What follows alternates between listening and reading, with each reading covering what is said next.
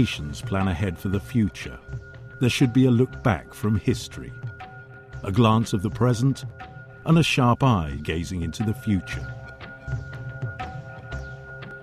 Qatar Foundation is seeking to create a leading edge in urban planning, setting the pace and building interactive facilities, relying on traditional Arabic architecture and modern futuristic designs.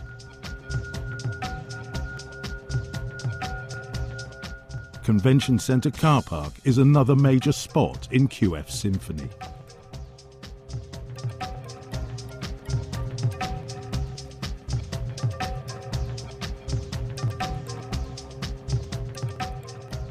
Usually car parks are ugly buildings. People don't care about them and they are discreet or hidden somewhere else. But we chose really to do differently here. To have a very nice buildings designed with beautiful facades and for a functional buildings, which is the car park. So we were very keen on really designing 4 elevation and even the 5th elevation for the car park, where it is, you can see it here to be a very pleasant architectural feature and addition to our facilities. Atkins started out with several design options on the car park. We presented 3 master plan options to Qatar Foundation, from which one site plan was selected, and from that site plan we developed a further 3 concept designs and presented those to Qatar Foundation.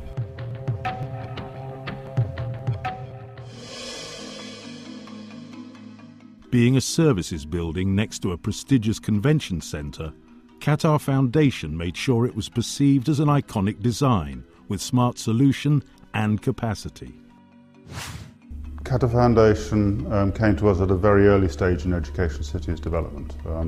They were quite clear that this car park was a very important contribution to that, and importantly that it added to and it built up the status of the convention centre itself. Very important to them. We were fortunate in that we won the tender, and they asked us to look at a number of solutions to this. Originally on a much larger site, they asked that we looked at a space for 3,000 cars with possibility to expand to 4,500 cars. And the idea was that this would originally have been on 2 floors with a bus station next to the building, and that if they wanted to grow, then they would be able to build park onto the roof. We looked at a number of solutions to that and looked at how efficient, how we could make it, and proposed or suggested to them that they could save a lot of land if we looked at a multi-storey car park rather than a low-rise.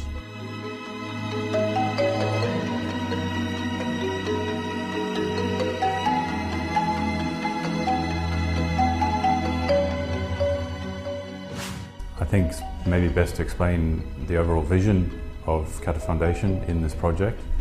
Clearly there is a very high-profile building next door to the Convention Centre car park, being the Convention Centre itself. Our design was needing to have a synergy with that building, whereas we didn't want to overpower the National Convention Centre, but at the same time we wanted to complement the building and provide something that was iconic in its design and in its appearance. So that was one of the main drivers for the project.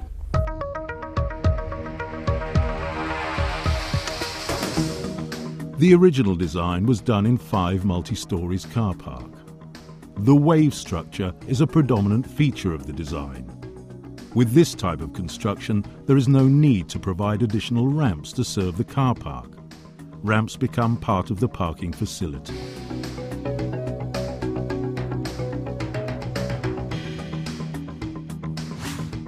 The ramps, which are constructed of precast hollow core slabs, were at the same time the parking decks for the cars.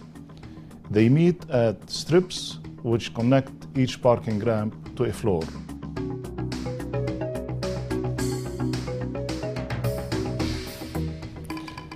The space between the adjacent ramps was closed by a stainless steel mesh which spanned vertically to resist the impact loads of cars and form a safety net between both floors.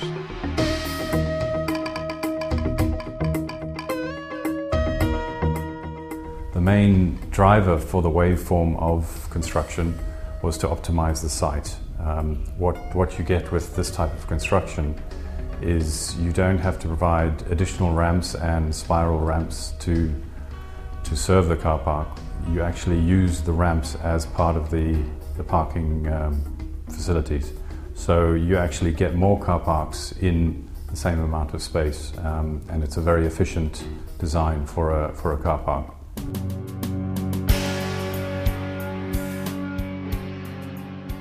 A surprising element of the design and the external look is the facade.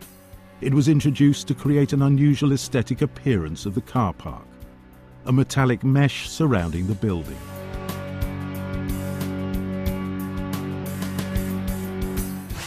Another predominant feature of the design is the facade, the lattice screening, which is primarily a visual consideration to the design, but it also provides a function.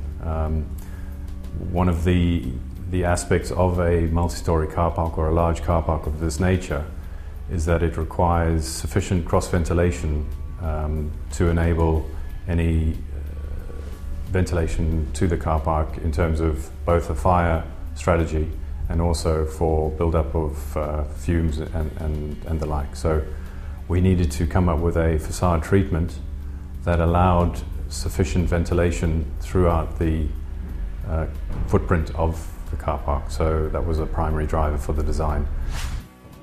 The perimeter of the building is kept open with chaotic facade formed of aluminium tubes, which provide partial shading and allow air circulation for the floors.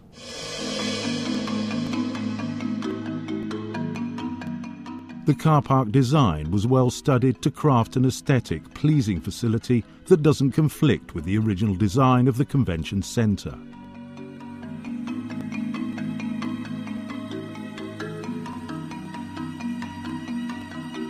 The car park is unique by appearance and through its external landscape that represents a unique feature to match the desert surrounding landscape.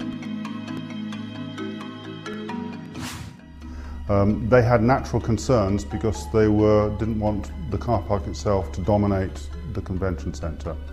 And we, as part of our studies, had to keep the height down. And so what we looked to do was try and group everything into a small area, drop the thing as low as we possibly could, so we had to keep all the floor-to-floor heights down, and then make an underground connection to the car park, to the convention centre itself. The external walls and landscaping walls is featured by 9 ramps that access the building, each with a sliding gate. The hard landscape have some featured walls with paints. The soft landscaping have special plantations, about 40,000 shrubs that can sustain the desert weather. For the soft landscaping also there are some features, which is the chaotic placed walkways with special paved elements.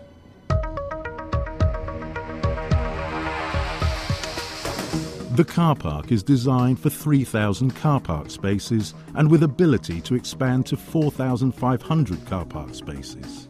The construction form allows adding 2 future stories on top of the existing car park.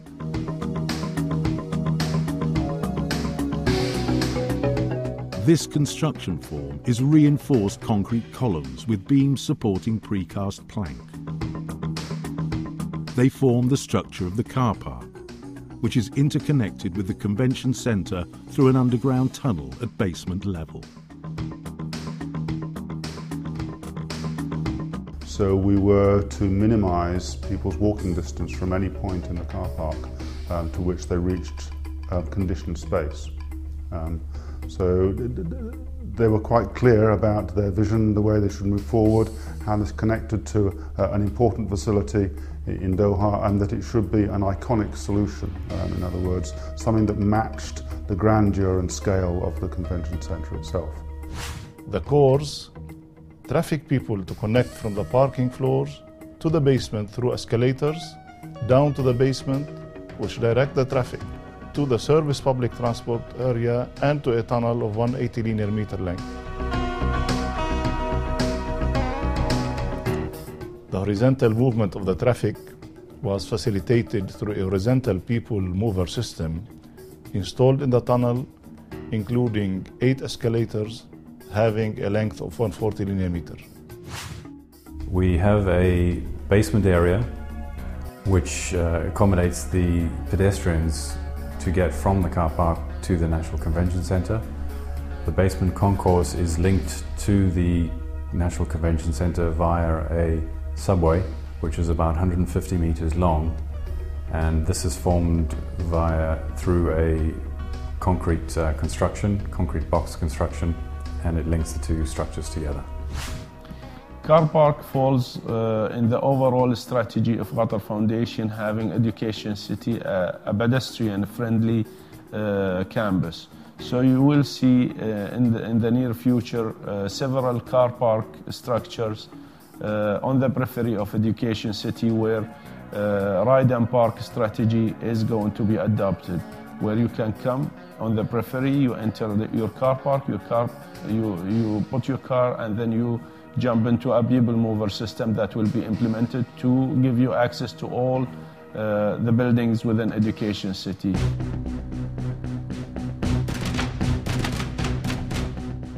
Buses and taxis were thought about at ground level in a vast covered area with special features and entrances. We have a bus concourse at ground floor level inside the car park, and this is also a fairly unique feature because it requires that we have a double volume space to ventilate the bus concourse area, and also we need large spans, open spans, to enable sufficient space for buses to enter and exit the car park.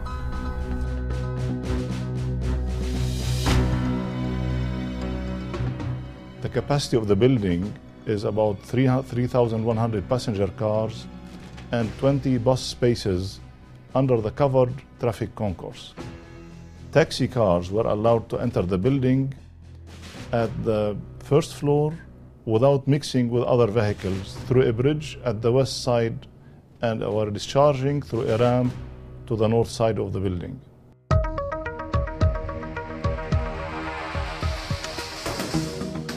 In the car park, the cores and spaces are tagged with different colours each for every core and relative parking areas.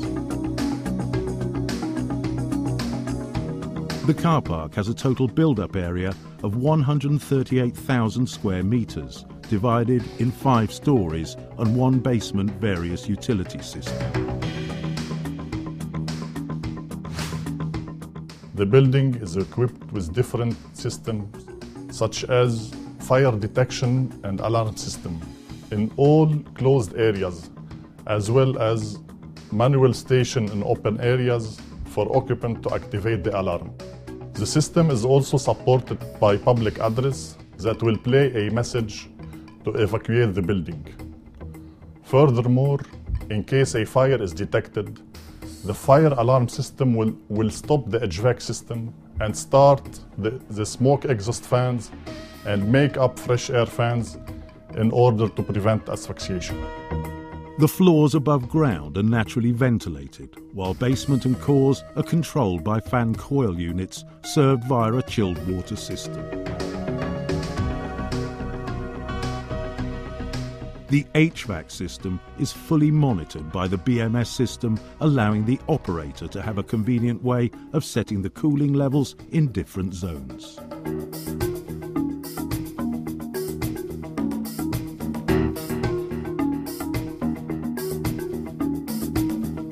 Security system, around 330 cameras monitor and record various areas of the car park, whereas access control is used to either monitor or to provide access to different locations.